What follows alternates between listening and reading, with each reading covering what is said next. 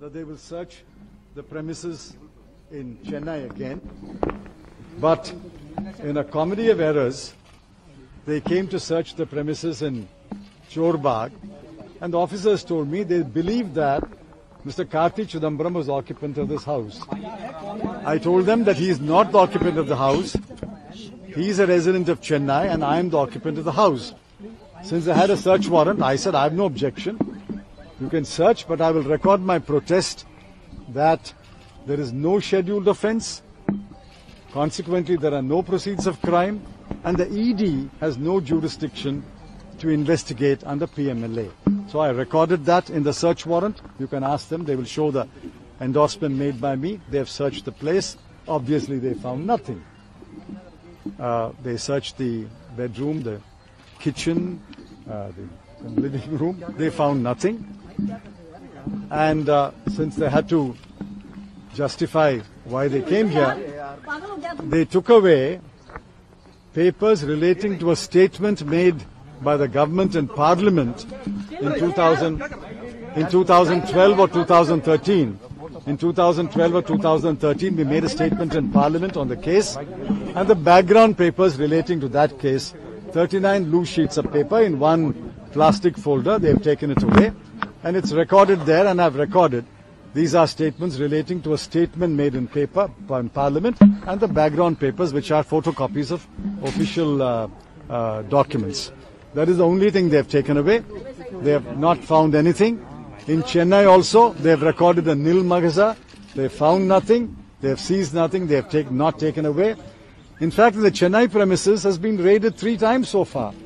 The CBI has searched it. The ED has searched it. In the same case? Same. I don't know which case, but they have searched it and they find nothing.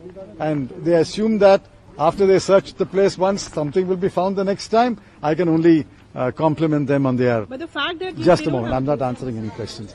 I can only compliment them. Anyway, no, wait a minute. You can draw your comment. Just take my statement. So all I'm saying is, in fact, the officers were very polite, and I may add, they were quite embarrassed, and they were apologetic that they found me as the occupant, but they had no option but to complete the search. They completed it about 11 o'clock and they have left. The case will come up on January 30. The fact that... So that was P. Chidambaram, and he made it clear that the officials of ED did not find much, though he does say that there were certain papers that they took away, but these papers were related to the case, but that was a statement that they had put out in the Parliament in 2013. Now, we are joined by our colleague Sam Daniel for more on this. Sam, P. Chidambaram here clearly stated that this particular house that was searched was not occupied by Karti Chidambaram. It was his house and still it was searched, and such searches have been done before as well. That's right. We had similar searches earlier as well, and in December, for instance, there were raids at a few relatives' houses and people moved to Karti. And he has been denying these allegations. Chidambaram in the past as well, he has said that only because Karti is being harassed because of his political stance now in the opposition.